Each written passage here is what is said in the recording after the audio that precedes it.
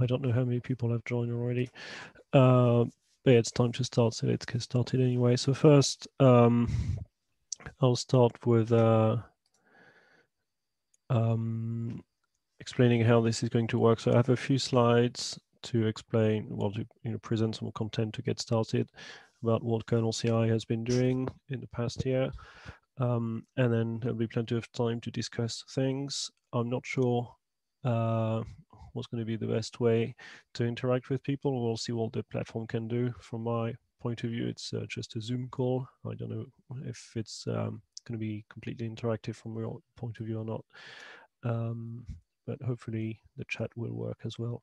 Can everybody see the chat messages? Yeah, I see Guy's here. Okay, so that seems to be working.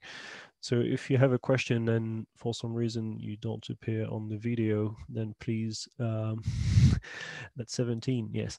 If some,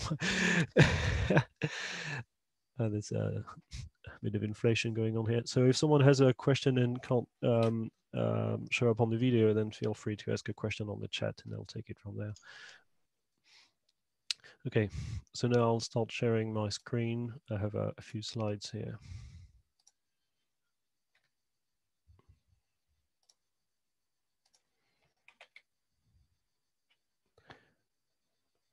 Okay, can you see this? Yeah, I think it's working. Okay, hello everyone. So if you remember, about 1 year ago at ELC Europe 2019 in Lyon, the KernelCI project was announced as a Linux Foundation project.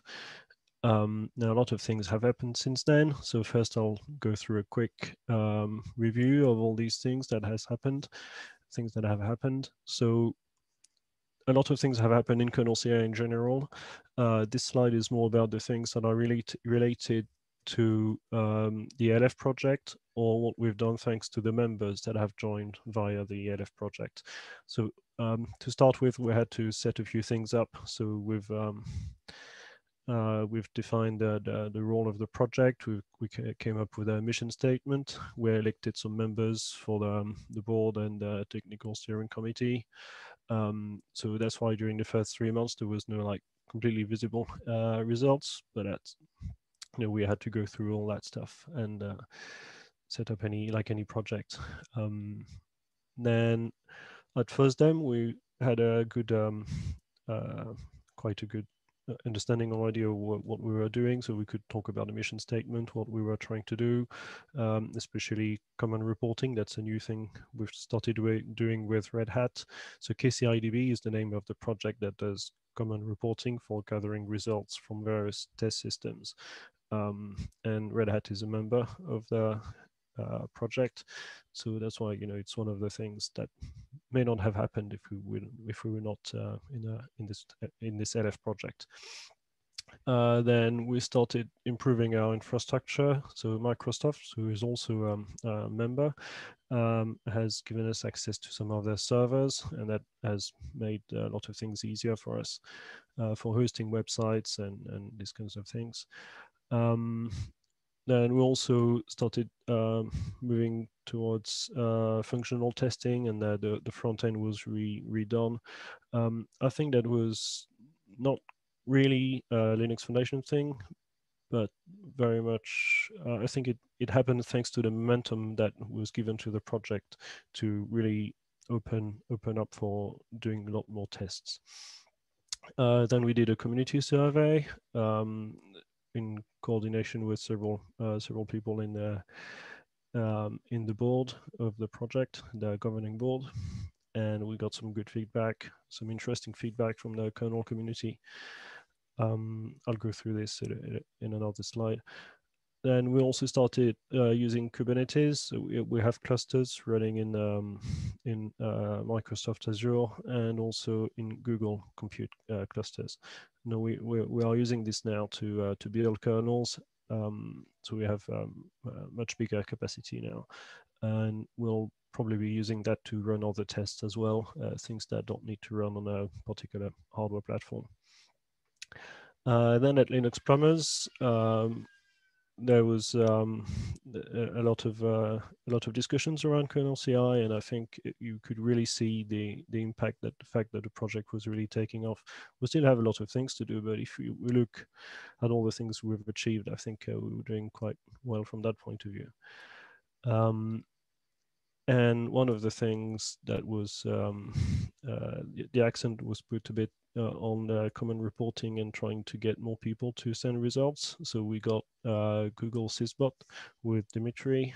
He worked with us to get the first Sysbot results sent to the common reporting. So that's another great step into having one email report that will contain results from the current KernelCI things we're running, Red Hat, CKI, and Google Sysbot, and maybe we have a few more down the path as well. So on this slide, I've put a very quick summary of what the community survey told us. So that's already a kind of a first set of lessons learned. So we need to do more to test patches. Well, we need to actually start testing patches that are sent to mailing lists because the native, the KernelCI tests right now only apply to Git branches. Also, we should be doing deeper tests with like longer running tests that look for more things to have a bigger coverage. So testing patches is good for quick feedback, but we also need, especially like for stable releases, we can run much longer tests, and that's really some extra value we don't have right now. And also, we need to improve the web dashboard. Not everybody uses web dashboard. Well, not everybody relies on web dashboard, but almost everybody will be using it a little bit at one point or another. And if we have a good UI, then it can also simplify people's work a lot. Yeah, I have a quick summary of what happened at Linux Plumbers and what we learned from the Linux Plumbers experience. So first I have just some links to the recorded talks, which you can watch again on YouTube. The 2 talks that were really just about KernelCI.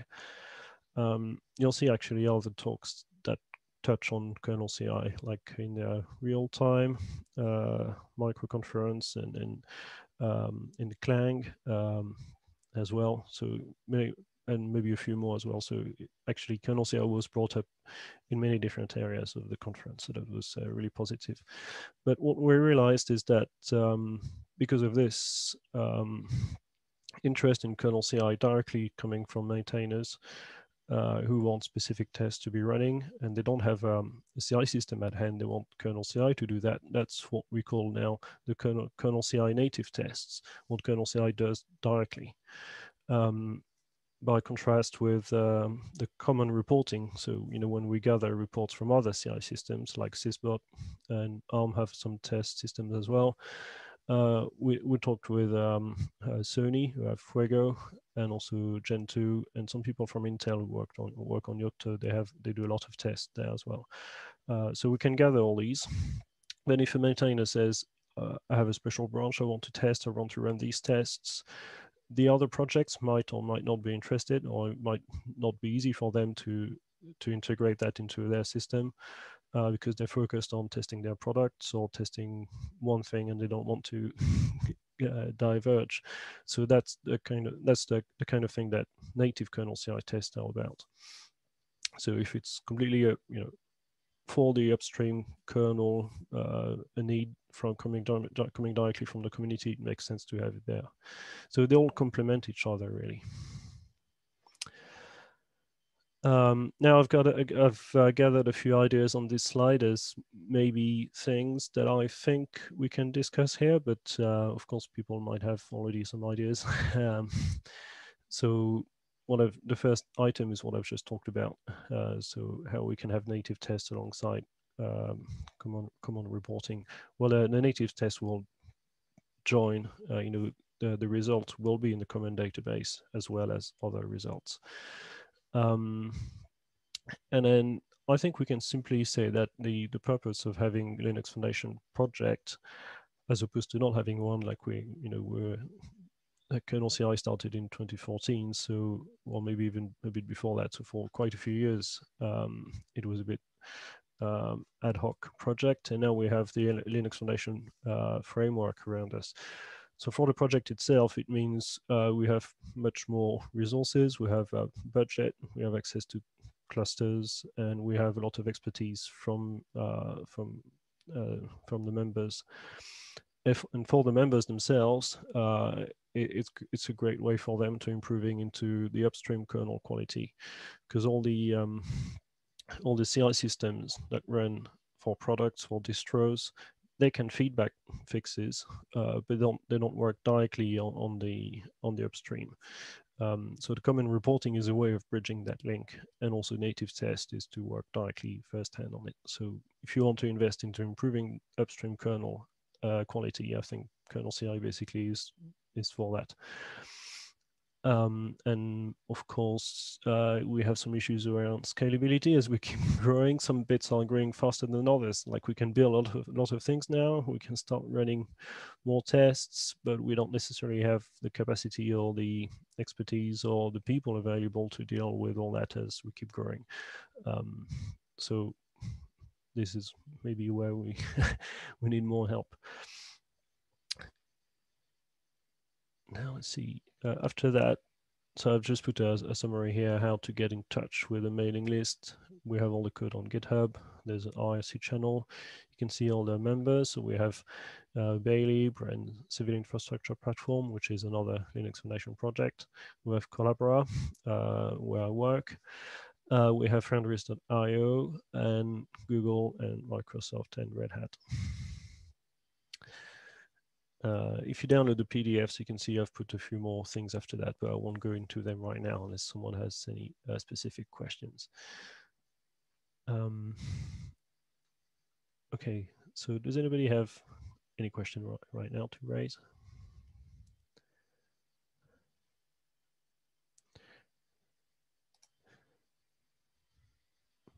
Let's see if I stop sharing.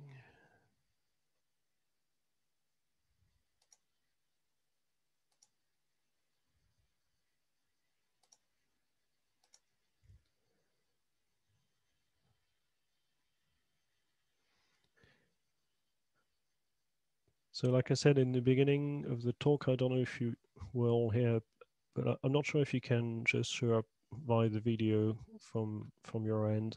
So in doubt, you can type a question in the chat if you can't reach in video form.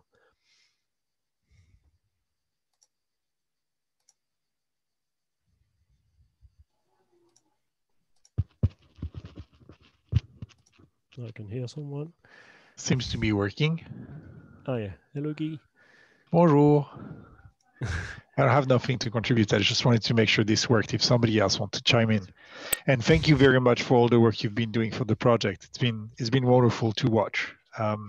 There's infinitely more work to be done, but I think that the summary was really encouraging already. It looked like more when you presented this way than the things that we struggle with on a weekly basis amongst ourselves. So thank you for the overview. It was much appreciated by me, who already knew it, but needed to see it summarized again. So that was good. Thanks. There must be questions. I see the list of 28 participants. There are some people I've not met before here, so love to get some feedback, questions, comments, concerns, input that can be contributed. A lot of the members of the project are here, but it would be great to hear from the others and people that have contributed as well. If not, I have a question. Like, what would you like KernelCI to be doing for you if there was one thing to pick? That's the question I did for plumbers. It was people said I want everything, but if there's like the most important thing in your mind from whatever role you have, if you're a developer or maintainer or working on a product or something, what would you expect as the main important thing to be coming from KernelCI?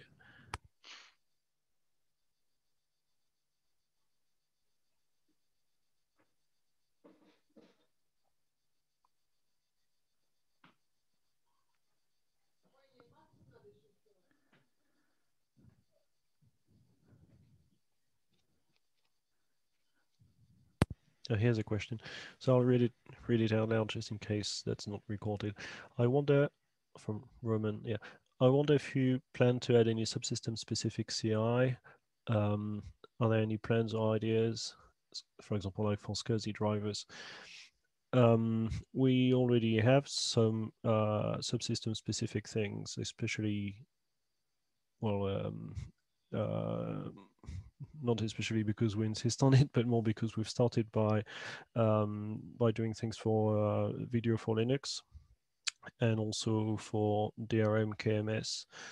We also have a few more, well, we're testing things in USB a little bit, but for video for Linux, we run v4L2 compliance on a handful of drivers, like, well, UVC on many devices. And we're testing the main branch from the media tree, but we also test this. We run the same tests on Linux Next and mainline and stable, and the results from that are sent to the main mailing lists and also to the subsystem mailing list. And I actually worked with Hans initially to get that to work. There are still a few things to improve.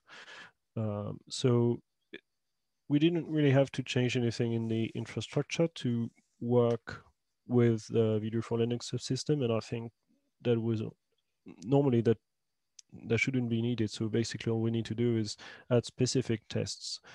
So recently we started adding tests for real-time Linux. So we just add some test definitions or reuse some test definitions from other projects, like the LinROL KFT. They have some definitions already which we can reuse. And we run that so we can configure which kernel branches to test on which platforms and what to do with the results.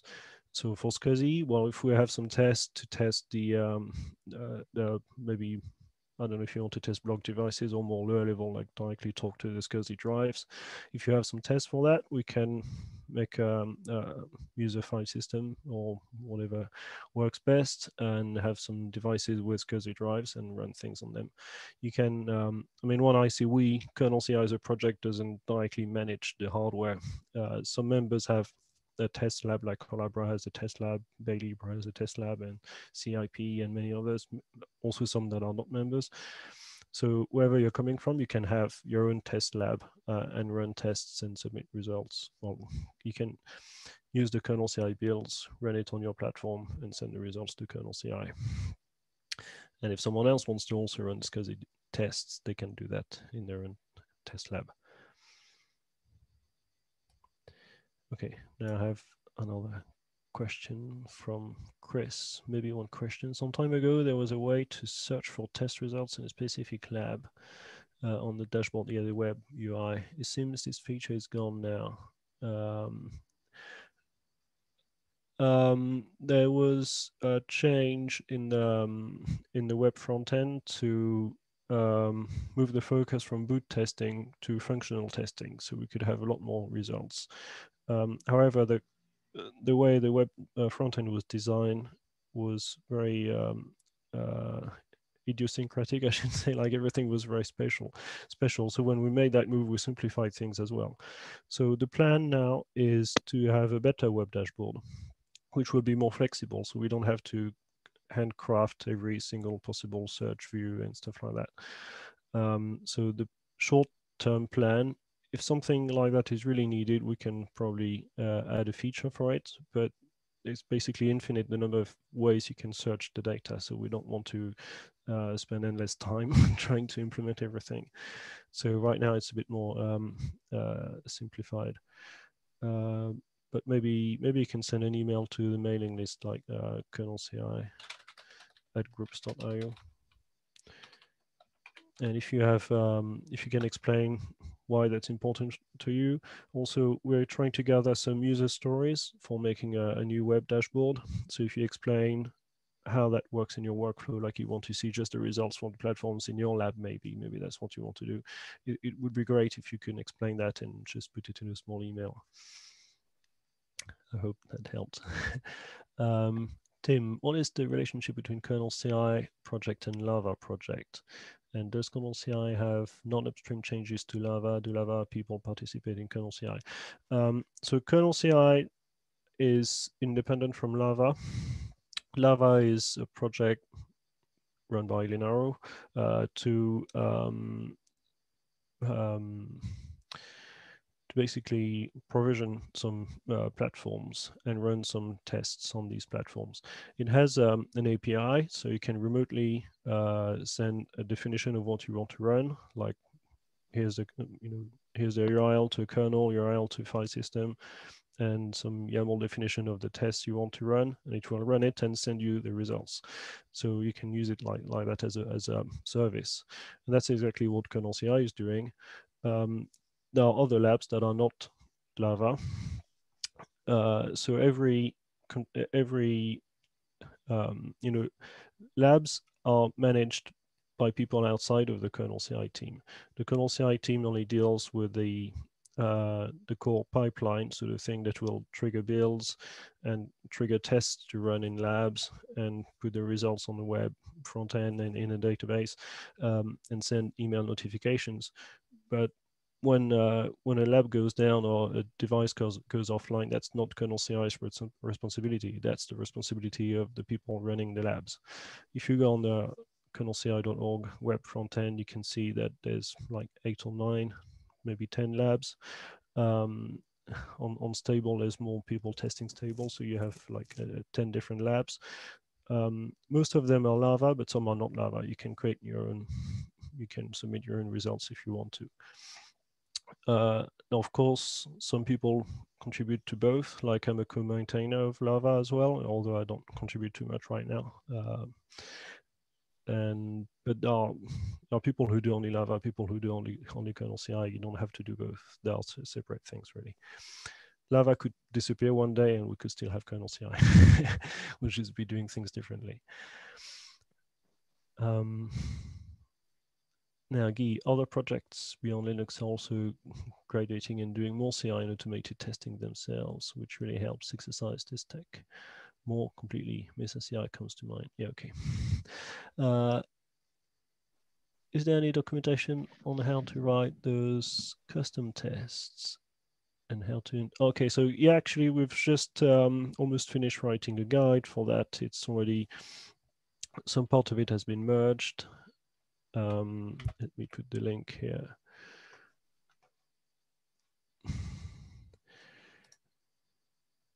So it's kind of maybe easiest to do this in Lava, but again, if you already have your own test system, you can use your own test system instead, and we'll work out the plumbing to make it work.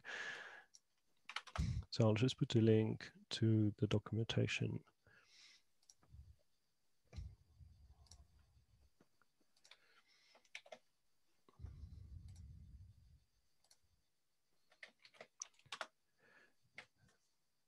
Yeah, so there's an example there that's based on Lava and DebOS, which is a tool to create a Debian-based file system. So that's to run on like small hardware, well, not really small, not necessarily small, but on development boards, where you create a file system image, and it will be running there. If you run on a more virtual platform, you could use VM image or Docker. It depends what test you want to run.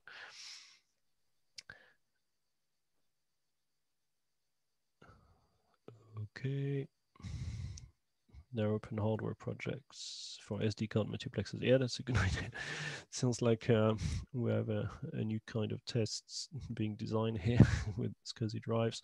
Well, there have been some talks about MFD, memory devices, like flash memory, basically. Maybe some tests will be relevant to both. I'm not sure. But slightly higher level ones will probably be like block layer tests.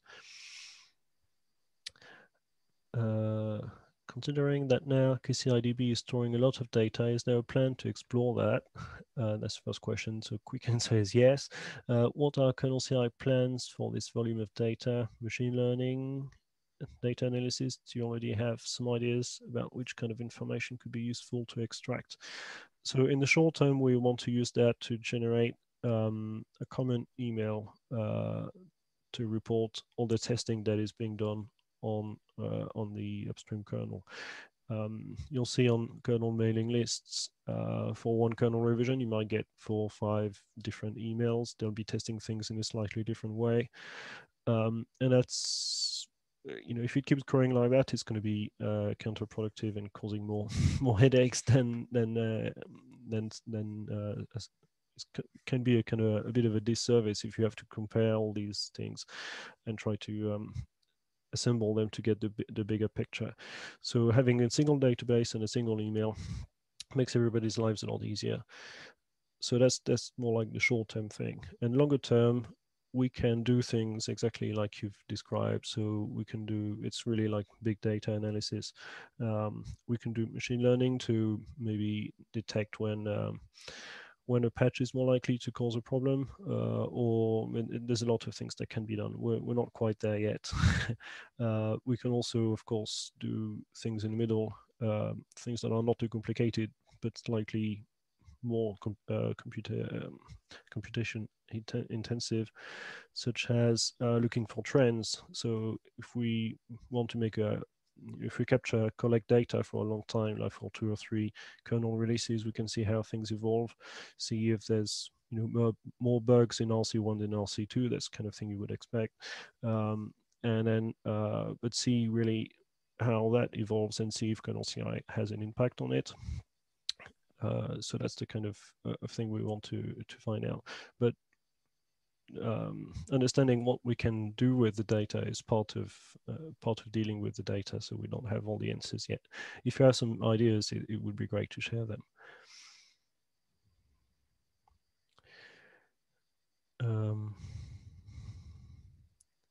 Kevin says there's another talk. Exactly. Yeah, thanks Kevin for mentioning that.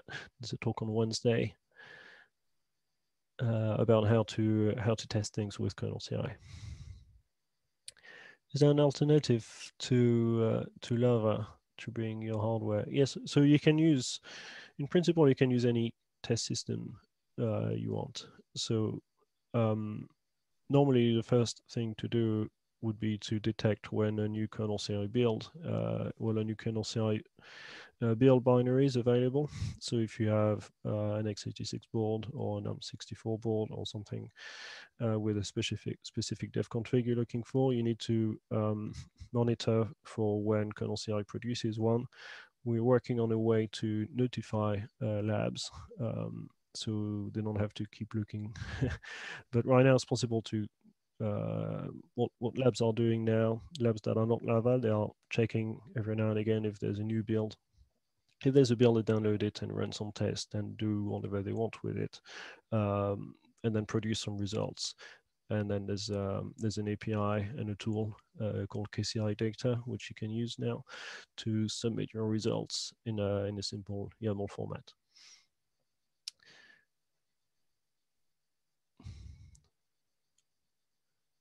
And okay, there is a KernelCI REST API can be used to submit results. Yes, exactly.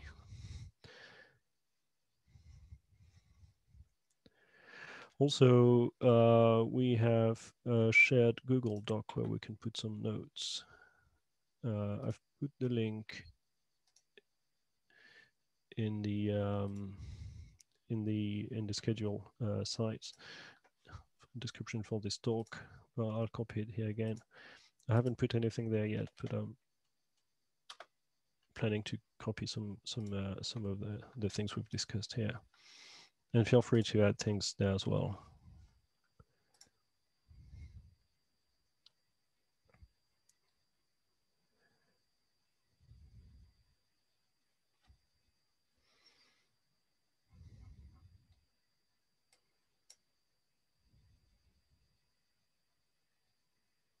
Yeah, we have the link now.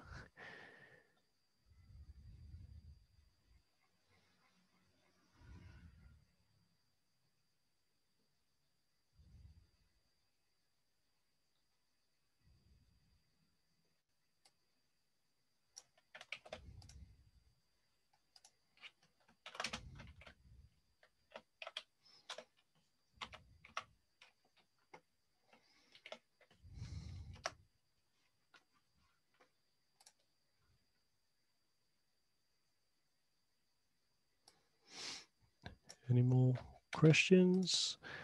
I wonder how many people here are already familiar with KernelCI, whether you read email reports regularly. Oh, we have a question.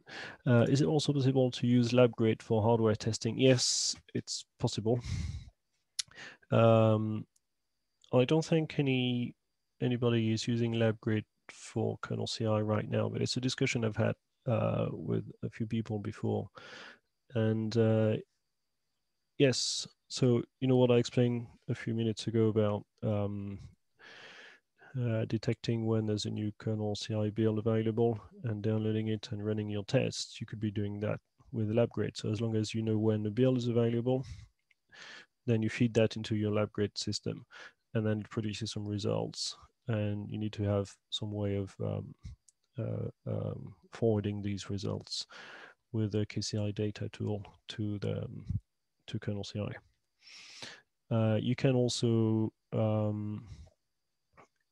You can also set up your complete own CI system, like make your own builds from the kernel versions you care about and submit the results to the common database if you want to be more autonomous.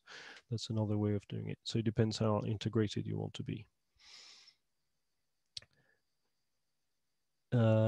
So yeah, the glue is basically so like I said, there's two ways. The more integrated way, like if you want to be like a Lava Lab, you need to detect when the build is available, when there's a new binary, and you feed that into your system, and then you need to have a way to send the result.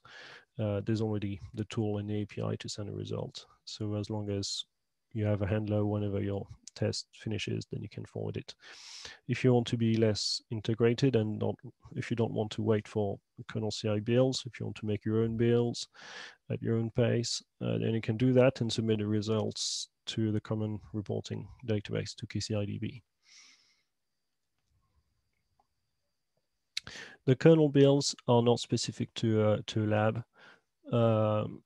Of course, with ARM, you have a lot of dev configs that are tailored to one family, like you have Exynos dev config for Exynos platforms. But the kernels are, apart from these special cases, the kernels are really generic ones. So if you build ARM64 dev config, that should work on any ARM64 platform supported in mainline Linux. And same thing for x86. And with ARM, you have MeltTV7. So these are the main ones we built. If you look on the KernelCI website, you can see easily that some with a single build, sometimes you can have, say, like an ARM64 build, you can have really like hundreds of tests. So I'm picking one here that's from Amlogic. So I just picked an ARM64 build here. So you can see the details of the build. And also there's a table at the bottom with all the tests that were run. So you can see it was run on there's a bunch of QEMU, but it was run on Raspberry Pi, on a couple of Chromebooks, and a Pine H64 platform as well, and a Rockchip platform. So these are all completely different kinds of hardware, but they're all ARM64 and they're all supported in mainline, and they all work with the same dev config. They have a different device tree, but that's coming from the same build.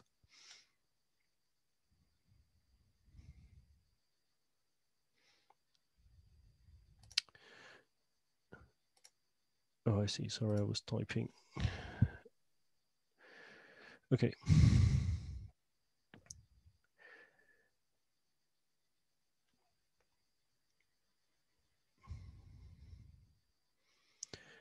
And actually, I think that is one particularity of KernelCI, because it's really just building upstream kernel. It's trying to be as generic as possible. Whereas when you have CI systems that test products, then it will be building a very specific dev config that's tailored for the product, to have just the things that are needed to optimize it for the product, optimize it in size and everything. And it's useful to gather these results as well, because if you combine all that, all the products being tested, all the distros being tested, all, every use case, every slightly more vertical integration or even complete vertical integration, if you combine all these together, you have a huge a huge test coverage. Because the ARM64 dev config is not all mod config, it's not all ES config, it's just the default one, which on some platforms it boots and you have a login prompt, but maybe a GPU driver will not be turned on, or maybe some other feature will not be enabled, and then you don't execute all the code paths. And trying to build for all these things is difficult. And there's some other projects trying to do that we're working with as well. But it's, the project, the Linux kernel is a big project, and testing it is also a big project. We need to come up with a way of doing it that matches the complexity of the kernel, and that can only be done by having the same number of people who work on the kernel as the number of people who test the kernel. So for like, there's a mainline kernel, we have the native test for testing it in KernelCI. And if you're a product an OEM, you make your own products, you have your test system for your product, and you can contribute the result to KernelCI. And that's the way it scales, basically.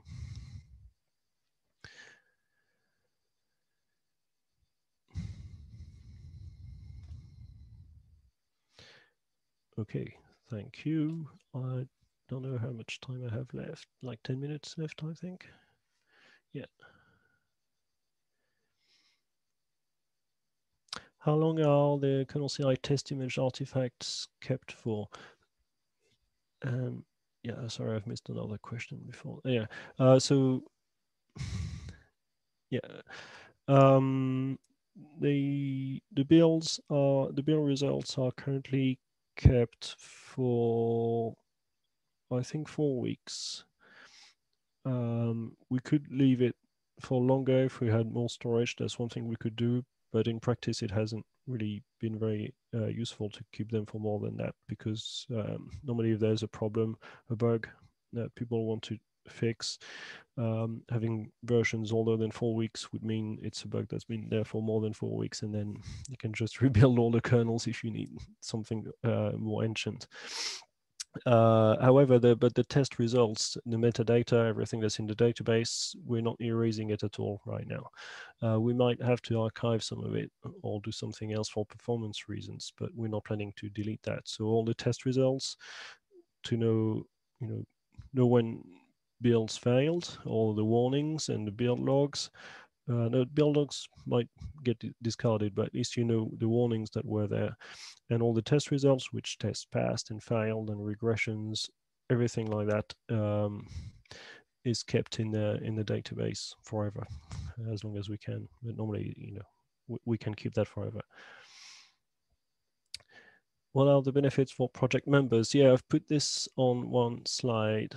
I think the main benefit from a Linux Foundation project member is that it's a way to concentrate the efforts and get the best chances of having a central system to improve the quality of the upstream Linux kernel. So it's like, if every member have their own test system and they try to work together, KernelCI provides a framework around that. And we provide infrastructure, and we provide a coordination for it. So I think that's the best incentive. If you're not a member, you can also contribute. You can send your test results. You can discuss. You take part in discussions. You can contribute to the code. You can do a lot of things. But of course, we need resources like servers. We need some budget as well. There are many things well, so far we haven't spent too much money, to be fair, but it's because we've just started. but this is, some things come with a cost. So if we don't have services, if we don't have, like, for example, servers, if they were not provided to us directly by members, we would need to pay for them. So having a budget for it is also a solution. That's just a very basic example.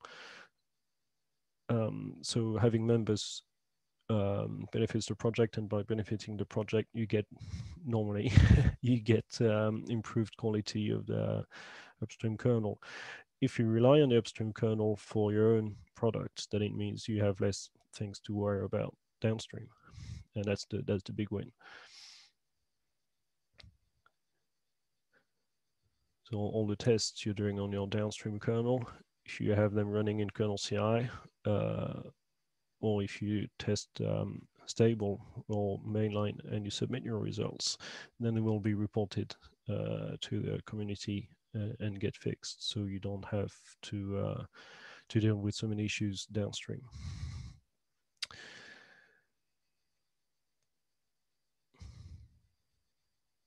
I hope that was clear enough.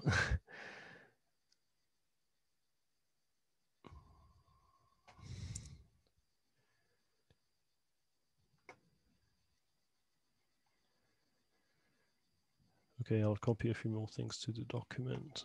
And if you think of a question after this session, you can always add it there. Actually, it's more of a like brainstorming document, and maybe we'll make a blog post on the KernelCI website with it at the end, or at least a few highlights.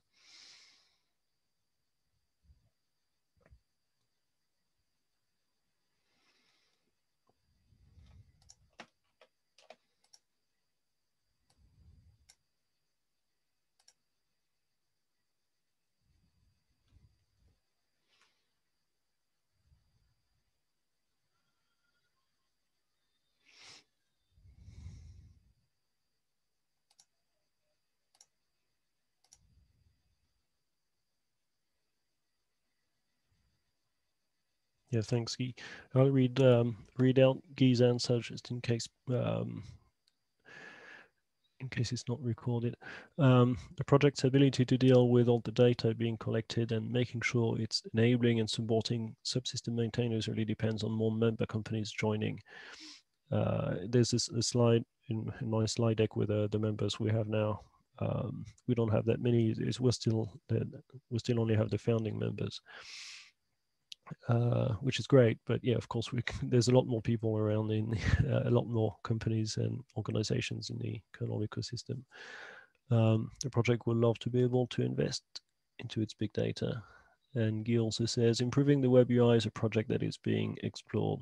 Someone mentioned some ways to search having gone away. Yeah, so that's how to improve search on the web front end. And also, of course, improve mailing lists, everything. Well, improve email reports, improve the way people improve users' experience, basically. Are there any RISC-V hardware in KernelCI? Yes, we have. I see. We at Bailey have one board. Now we've been building for RISC-V for a while. So let me get results from next.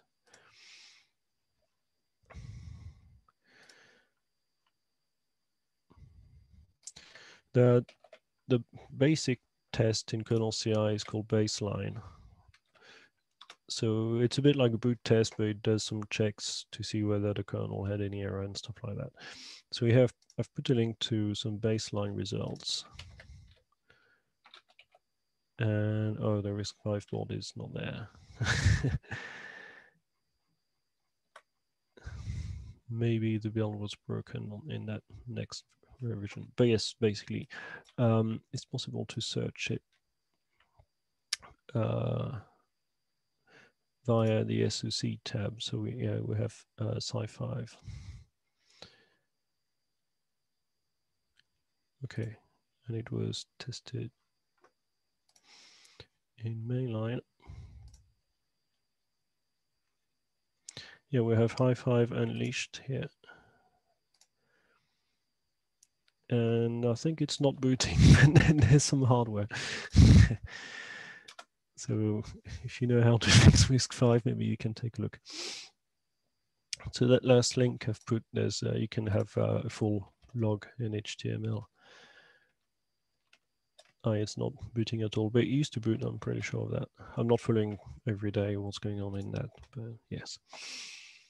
The quick answer is yes, there is RISC-V hardware.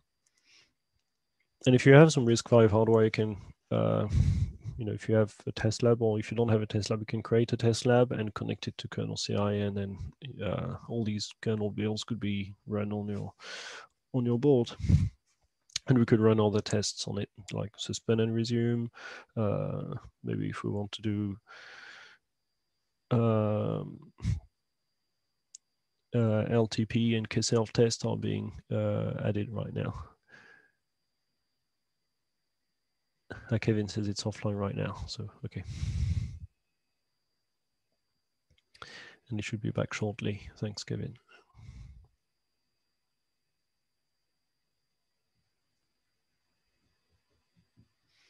Looks like he has found something here. Yeah, Guy has found a passing job.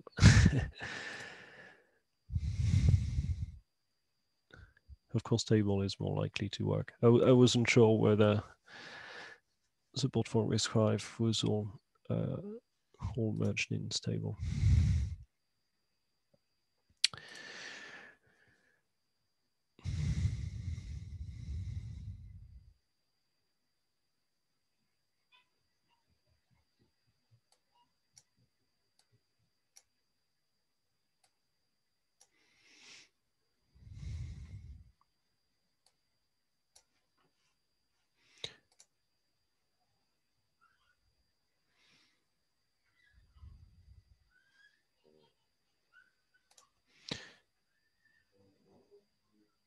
Oh, I thought there was a link on a website. Okay, we need to improve that.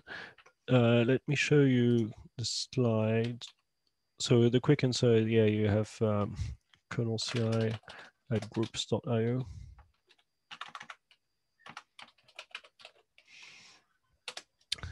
Okay, and then you have put a slide together with some information like that.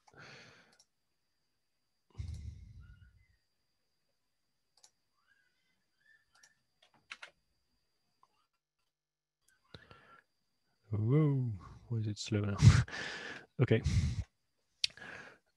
Yeah, there's IRC channel, KernelCI, in one word, on Freenode. There's another more general mailing list as well. I don't remember the email. Tim Bird might know. There's another, there's another email that's used for all the testing systems around the Linux kernel. So this one, KernelCI groups.io, is really just about this project. And if you're interested in KernelCI or in testing upstream kernel in a wider way, and then there's another one which I don't remember right now. I can try to find it.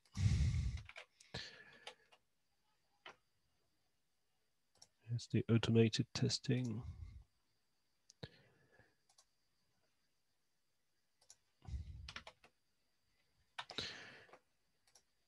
Yeah, it's a Yocto project mailing list, but it's really not specific to Yocto.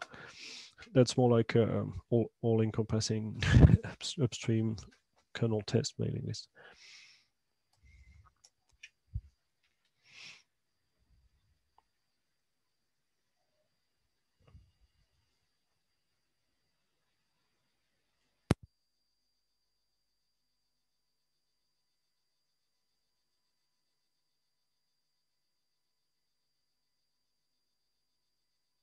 So, thanks, Guy. So I'll read this out as well. If you work for a company that should be a KernelCI member, please reach out internally. The project could really benefit in 2021 from more member companies to achieve its mission and objectives. And that's something you can see on the main website.